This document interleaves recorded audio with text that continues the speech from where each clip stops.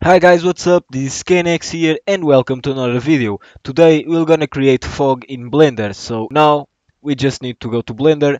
We are already in Blender. So first of all, here I just created a simple scene just for the purpose of this tutorial. So let me just add here more monkeys to look good, just to look more professional. I'm stupid. Sorry guys. Okay, now we have our monkeys. I have already the camera set up in the right place.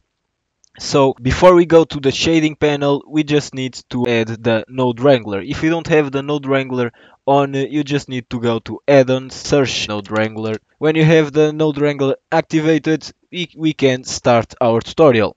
Okay, so go and activate it, and now let's add our cube. The cube is gonna be the mesh that we're gonna use to create our fog. So we need to scale the cube and is cover everything in our scene, because in this story I want to cover everything in the scene with fog. So now we have our cube cover everything in the scene. So now we just need to click in our cube and go to the shading panel. Okay, now we are here in the shading panel. Let me change to our viewport shading, and now I'm gonna click new to add a new material. Okay, and in this new material we don't need the principal BSDF, we need the principal volume. Okay, we're gonna work with the principal volume. Okay, so let's search here the principal volume right here, and connect the volume to the volume of our material output, and now you can see that we already have fog. But if you want to just have this simple fog, you can, but I think that you will not have any control of this fog. So let's add more nodes to have more control of this fog. First of all, let's bring our density down, okay, and add a color ramp that will be connected to our emission strength and to our noise texture. Okay, I'm gonna connect the noise texture to the factory of the noise texture to the factory of the color ramp, and the color to our emission strength.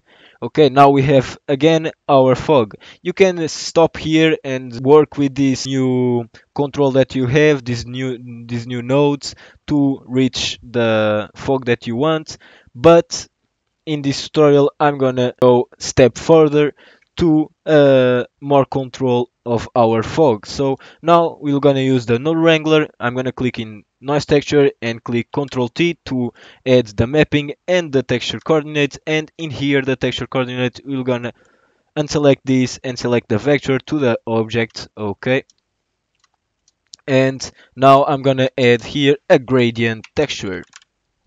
Alright, now we have a gradient texture, but it's not connected. So to connect the gradient texture to our noise texture, first of all, we're gonna connect the vector to our mapping nodes, and the noise texture to the gradient texture, we're gonna use a RGB, a mix RGB basically. So with a mix RGB, we're gonna connect everything, the factory to our noise texture, and the gradient color to the color 2, and now we have more easily control of our fog.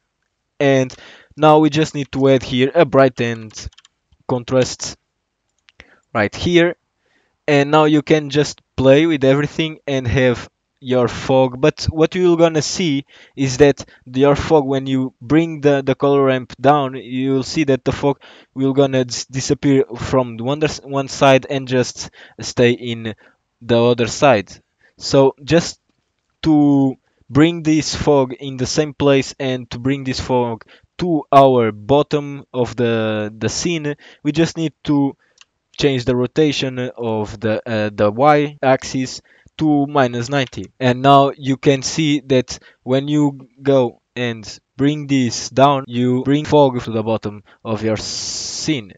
Okay, and I think that this is it. You can play with everything that you have right now. You can play with the brightness, and you can play with, let me just use shift to bring this down, and you can play with the contrast. You can play with the factory, okay, or you can just bring the color ramp down and have your effects really cool and done. So now you can just change the color, basically can change the color for everything you want, basically.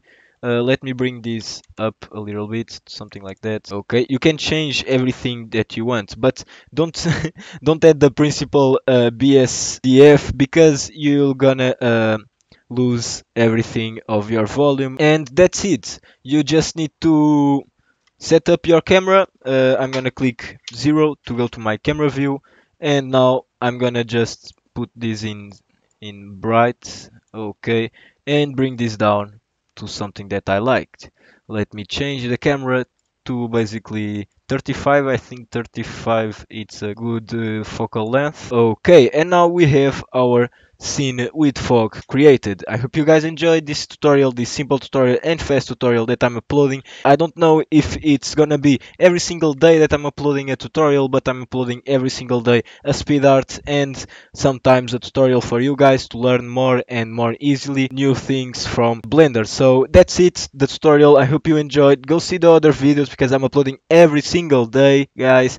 Don't forget to give a like and comment what you think from the speed arts, because I want to have some feedback from the speed arts. So if you think that something in the speed arts that I created are not good, go and tell me in the comments and tell me why, okay? Just to help me to improve my skills, okay guys? And that's it. I hope you enjoyed and see you in the next video.